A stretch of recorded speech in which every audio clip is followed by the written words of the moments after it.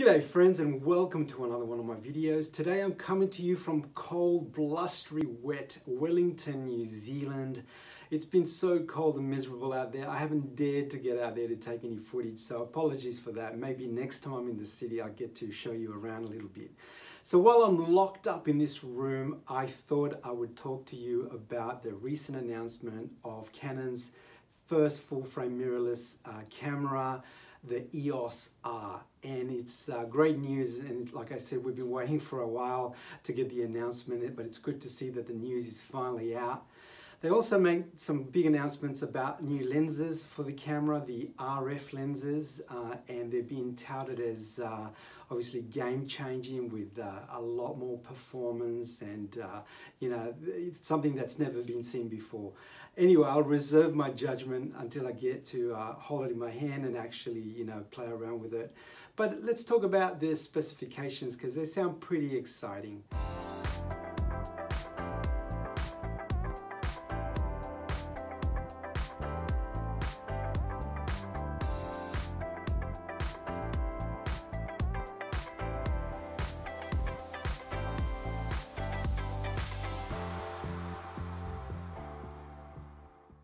So first of all, the lenses themselves, there was 4 new lenses that were announced. They are actually better image quality than the EF lenses, and they're supposed to have a deeper focal length. So that's always good to see. We want to see those, buttery smooth backgrounds that everyone loves to see on YouTube. So that's very exciting.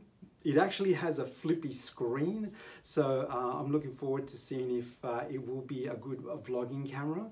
But there was also other announcements about accessories such as a control ring. Now this is a really good innovation. So the ring itself, it sits where the focus ring is, and it can be programmed to do other things apart from the focus. So you can control the exposure, the shutter speed, the ISO, and do a bit of exposure compensation, which is great news for people trying to capture that shot quickly using this particular ring. So that's great. That's an innovation. We haven't seen that before. But the lenses themselves, one of them is an RF 28 to 70mm f2, and that has it's a zoom lens, of course, and it has a maximum constant aperture of f2, which is really exciting because obviously we get some nice soft backgrounds with that particular zoom lens, and you get that depth of field. As well as that, we heard about an RF 50mm, which is an f1.2, which is also good news if you want something that's more fixed range, as well as an RF 24 to 105mm, and that's an f4. They also snuck in an RF 35mm f1.8, but that's for the M range, which is great because, as you know, I'm an owner of the M50, so it's great to see a nice 35mm lens for that camera with such a wide aperture, which is good news. So the EOS R is a 35mm full-range mirrorless camera, and it's very lightweight. But apparently it's supposed to be as tough as the current cameras in the range. The new system itself has an RF mount. Now it has the same diameter as the EF mount, which is good news, but bad news that we actually still need an adapter to use the EF lenses. Now the reason that they're using a new system is that apparently these lenses are supposed to be closer to the sensor in order to improve the quality. So yeah, it's great to see that there's some compatibility there. Now, the grip itself for the camera, it's got that same classic Canon grip, which is good to see. But from what I can see from the images, that there's noticeably less buttons than the previous cameras. So nice, let's go minimalist look to the actual design of the camera itself. And the controls are fully customizable through menus, obviously for the ease of shooting. There is a new multi-function touch bar, which I notice that it's on the back, which that looks exciting because apparently you can control many of the features. Instead of touching the screen, you can use this bar, which is great. I think it's probably going to be handy when you're actually trying to take pictures on the go instead of putting your finger on the actual screen itself, which is, probably good. It's activated by 1 second hold, so you put your finger on it and that activates, and you can swipe right or left, and you can customize it to perform different functions when you either shooting stills or shooting movies, and even has some playback capabilities. So that's pretty good. Nice to see some innovation in the control. Obviously in other cameras, we've got the little thumbstick. Now they've gone for a different method of controlling it using this sort of swipe bar in the back. So the viewfinder, electronic viewfinder, it's an OLED screen, and it has a pretty high resolution of about, I think it was 3.69 million dots. And obviously, that's great quality, so you have this, what they're calling an immersive shooting experience. So it'd be great to see, what you see is what you get from that particular LCD screen. So, it's good news. The autofocus too has 5,600 points, which is great.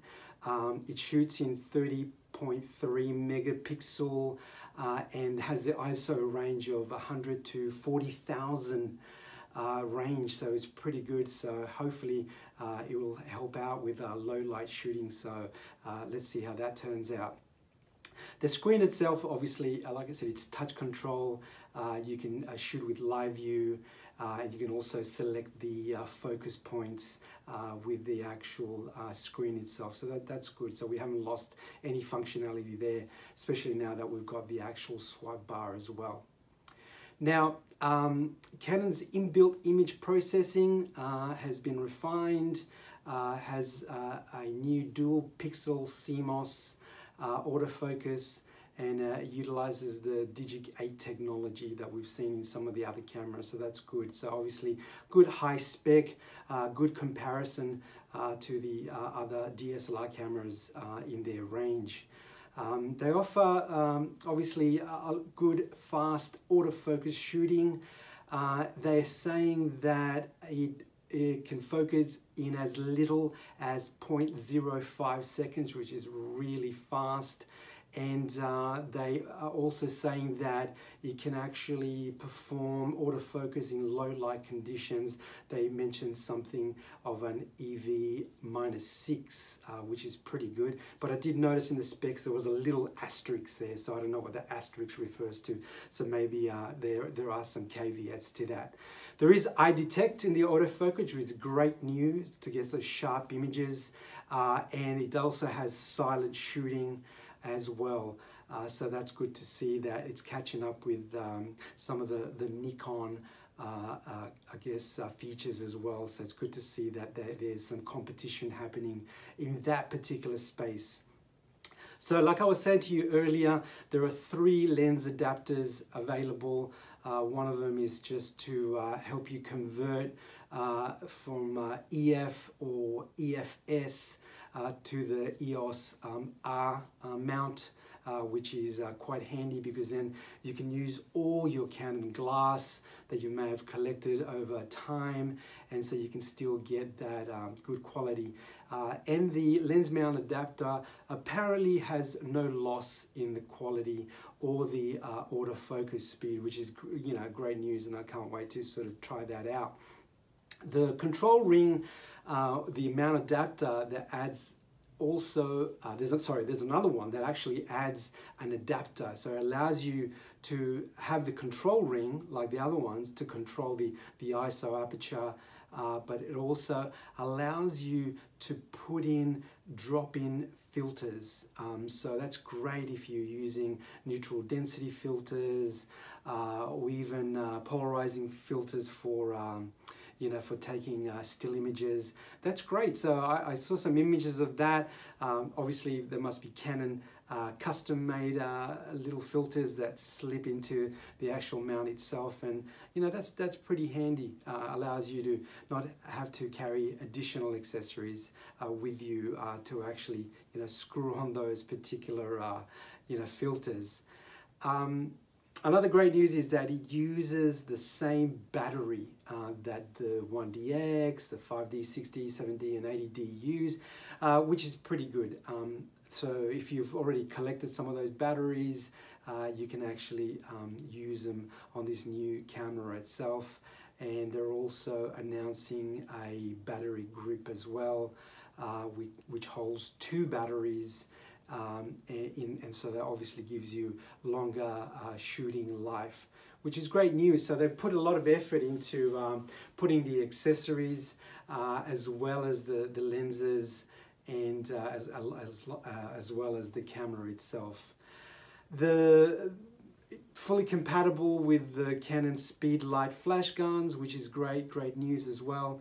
And so, you know, once again, they've gone to a lot of trouble to actually make it adaptable to the existing range of accessories they have. So let's talk about video. So this is a thing that all vloggers are actually interested in. So it supports 4K, yes, at 30 frames per second, or 1080p or full HD at 60 frames per second. Now, I heard on another vlog that it does crop, and I think it's to about 1.6. So, you know, that's great news. At least, unlike the M50, it does have face tracking technology with the 4K, which is an upgrade from the M50, which turns off the autofocus when you have it in 4K. Has Canon log, 10-bit 422 output to an external recorder. So if you're into, you know, setting up your camera with a full kit, you can get a nice quality with it. Now they do tell us that it has a mic input, but it has a built-in stereo mic. Now it doesn't say that it's got a jack for headphones, which would be really disappointing given the fact that they've given us the flippy screen. We didn't get 120 frames per second. We can get it at a 720p recording, but that's the same as the M50. So until I do a deeper dive into the specs and the menu itself and what other features can be gotten out of this new camera, I'm just going to wait and see what the other reviews say. But it's optimistic. Obviously, it competes with the Nikon Z that was just announced recently. No news yet of the price range, so let's hope it's competitive. And it's all good news anyway. Competition's great, isn't it? So that's it. I wanted to talk to you about the camera. I'm excited. I'm sure everyone else is going to be talking about it. Either way, whether you love it or hate it, let me know what you think, and hopefully we'll get a chance to play with it in the near future. So from wet and sad Wellington, New Zealand, ciao for now.